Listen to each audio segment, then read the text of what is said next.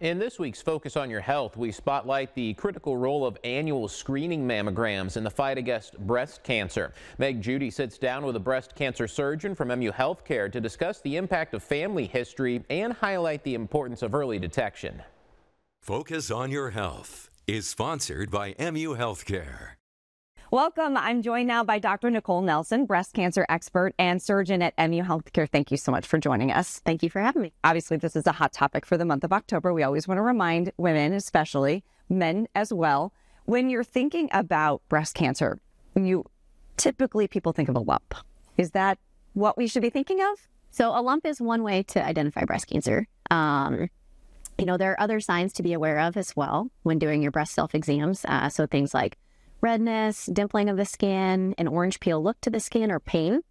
One thing to note about pain is that actually it's more likely for pain to be caused by something else. But if it isn't going away, you should probably get it checked out.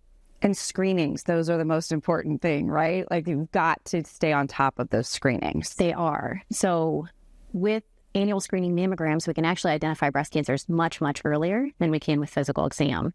So the size of a mass that we find with a screening mammogram on average is about 1 centimeter. And with our 3D mammograms, we're actually able to find them earlier.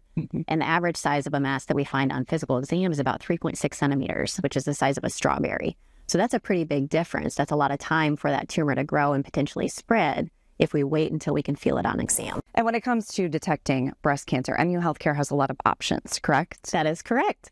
So we offer the whole gamut of breast cancer imaging modalities. So same-day screening mammograms, 3D mammograms for women with dense breasts. We offer whole breast automated ultrasound as well as MRI. And we have a mobile mammography unit to take all of that really great technology on the road for patients who may have difficulty getting their screenings otherwise. You are a specially trained breast cancer surgical oncologist, which is a lot for a business card. What specifically does that mean? So in addition to my medical degree and my surgical training, I've done specialty training in breast cancer surgery. One of the things that we really focused on in fellowship was oncoplastic techniques. So that's combining breast cancer surgery and plastic surgery techniques to improve the overall cosmetic appearance of the breast after removing tumors. Cancer is obviously stressful enough, but it seems like you have done a really good job of building a team and building an environment that maybe lessens it a little bit. So we do what we can. We all work together as a team to kind of help our patients before, during, and after treatment to kind of lessen that as much as possible.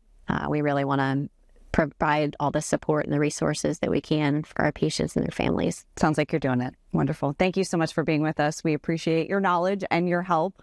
To learn more about MU Healthcare's breast cancer screening options and to schedule a same-day mammogram, you can visit muhealth.org/mammogram screening.